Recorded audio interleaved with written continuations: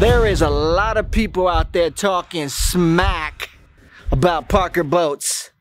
Well, today, we're gonna smack back. At the same time, we're gonna address 3 known issues with Parker fishing boats even I have. Hustle and fish, let's go. I always find the fish, always. Welcome back, ladies and gentlemen, to the Hustle Channel, the best place for anglers, boaters, and big game hunters. Today's topic, 3 issues with Parker boats, starting with number 1 on everyone's list, ride quality. Now, for my fellow anglers who fish rough ocean territories, I would assume a Parker boat is not for you. Keep in mind, Parker boats focus on 3 qualities: strength, simplicity, and seaworthiness. If you want a boat that focuses on ride quality, I would encourage you to look other places. I got no complaints. I'm in California, and to me, it handles just great.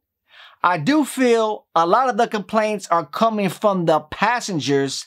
Not to say their point of view is not valid, because it is. It's just, it had me thinking, maybe it's not so bad for me because I am the only one with the captain chair. I am the only one that has a suspension pole, and I'm always conscious of the waves and swells coming towards the boat. What do you guys think? Please let me know in the comments. Number 2, trim tabs. They're definitely mandatory right out the gate. I do feel by now Parker should have this issue addressed with engineering, but it is what it is. I had a few bros who got the newer Parkers when they added the new little tuna gate in the back, and there were some serious issues with the trim tabs. They ended up getting oversized trim tabs, and it solved the problem, but it sucks because it does slow you down, it does burn more fuel, but it does do the job. My last trip to Tanner Bank, I learned something new about trim tabs. I was on my way back home from a 2-day trip. I pushed it to the limit, and my gauges were telling me that I had exactly enough fuel to get home. So what I did was lift the trim tabs up. Luckily, we were in good weather, but right away, I started to notice a better fuel mileage, and I made it back to shore with a few extra gallons to spare. Keep that in mind on your next trip. Before we go to the 3rd issue with Parker boats, I want to give a quick shout out to last week's winner from episode Why Should I Buy a Parker Boat? If you missed it, you could click right here and check it out. The tuna came in at a whopping $235.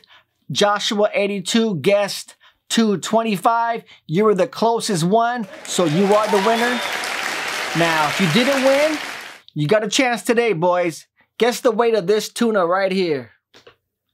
Leave your answer in the comments. I'll find them, and then I'll find you.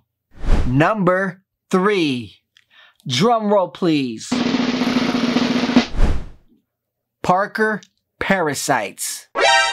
Not just any parasites. These are walking and talking parasites. No disrespect to anybody, because these parasites are smart.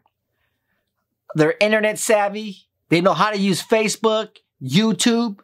I mean, these parasites are so smart, they don't even got Parkers, but they know everything about them. Just have caution, because they've been known to discourage an angler from buying a dream boat, which I definitely oppose. If you got the means to buy Parker, buy it. Life's way too short. Just know, the Parker parasites will come, but you'll survive. Hustle and fish, let's go.